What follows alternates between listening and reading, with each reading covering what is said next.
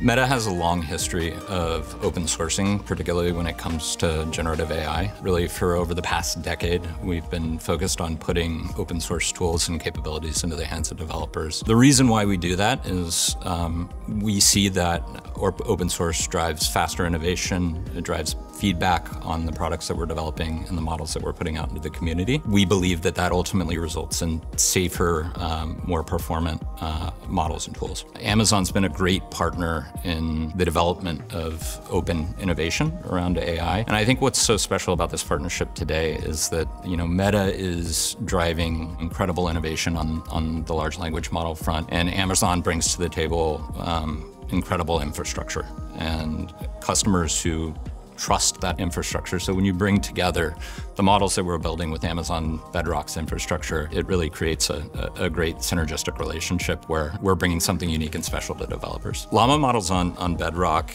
really open up a world of possibilities to developers. I think the really unique thing about Amazon Bedrock is the fact that you can basically deploy large language models from Meta basically in a no-code way. And you can do that in conjunction with the AWS tools and resources that you know and already familiar with as a company. And you don't have to worry about scalability.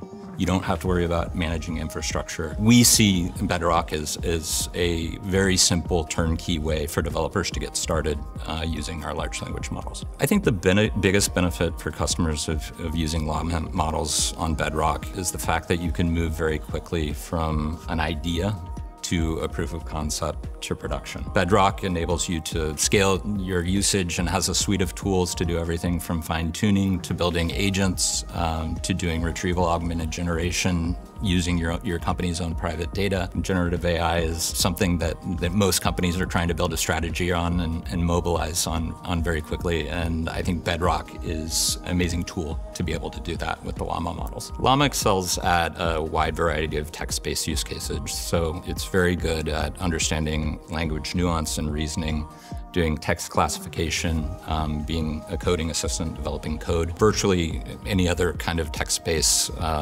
use case that you could think of. Meta Llama models come in a variety of parameter sizes, ranging from small to large models. We release models that are both base model as well as fine-tuned chat models. So really what this does is it enables developers and enterprises to choose models that best fit their use case and also their inference budget. So smaller models give them the ability to obviously spend less on inference, and larger models are more performant, and we put larger models out there for more complex use cases. Aside from state-of-the-art performance, I think there are two things that really set Llama models apart from what else is out there in the industry. Developers have more control and are able to customize the models. So when you're working with Amazon Bedrock, you're effectively able to take a model and have it in a private instance, and it's your own personal Llama model. And you can fine-tune that model with your own company's private data or your individual private data and retain that model as your own. With Llama, it's your model and your data. And I think for a lot of enterprises, that's very reassuring to know that they're not sending data out. They can work with their trusted cloud provider in AWS and know that their data is secure.